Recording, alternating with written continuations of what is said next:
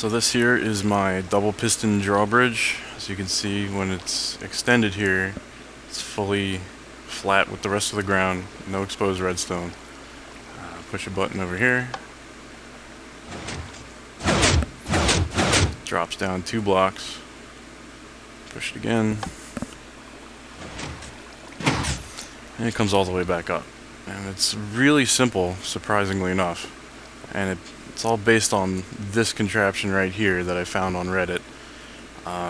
Forgive me, I don't remember the name of the person who came up with it, but basically all it is here is just a block, a torch, and another block next to a double sticky piston setup. So if you just take a look right here, you flip this lever back and forth, and it'll go through all of the motions you need right there on its own.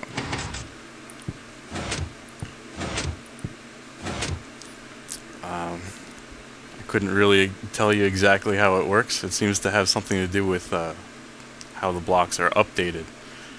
But if you'll see in here, the whole setup that's underground there under the drawbridge, I've recreated here and expanded a bit for simplicity, so you can see the inner workings. It's just what I showed you before, expanded out to a 4x2 array. Now there's really nothing magical in this circuitry here either. It's basically, when you turn it off, it turns the signal to the pistons off, and when you turn it on, it has to turn on, off, on in order to go through those other cycles that the lever was taking it through before.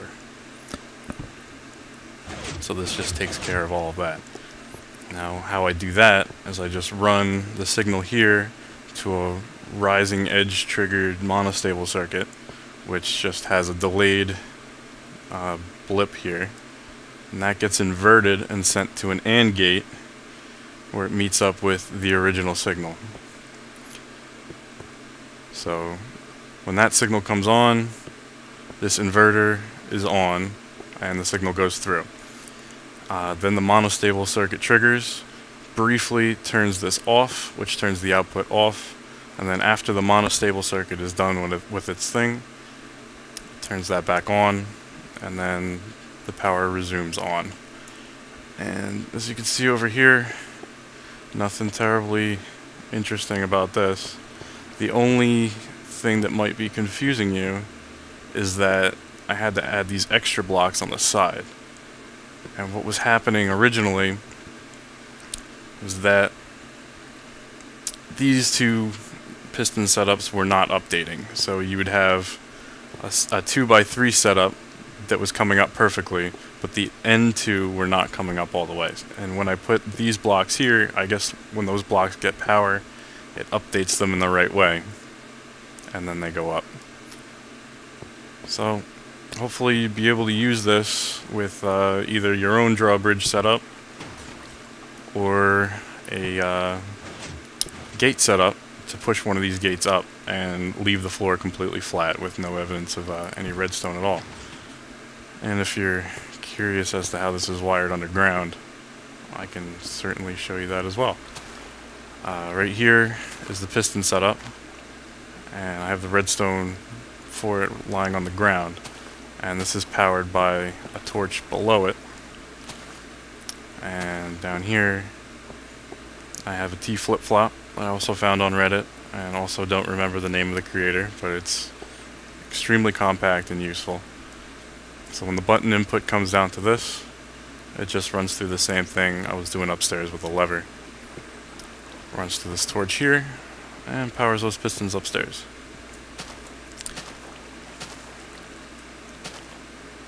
Pretty simple. Not much real estate taken up either. And as a bonus here, I'd like to show you something. Now with this tiny T-Flipflop here, I found something interesting. If you push the button while you're standing next to it, it automatically does that power sequence that I made that circuitry to do. Therefore, all you have to do is push this button once, it goes through all the cycles. But if you stand over here, far enough away from it,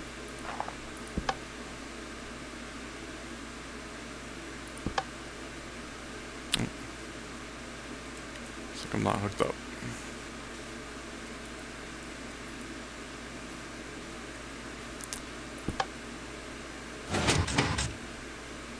Okay, that's one cycle. See, it doesn't do that pulsing thing if you stand far enough away from it, which I find very interesting. I don't know if anybody's going to be able to use that, but that's something to take note of. So, that's about all there is to it. Double piston drawbridge, double piston array. Feel free to use it in whatever you got. See ya.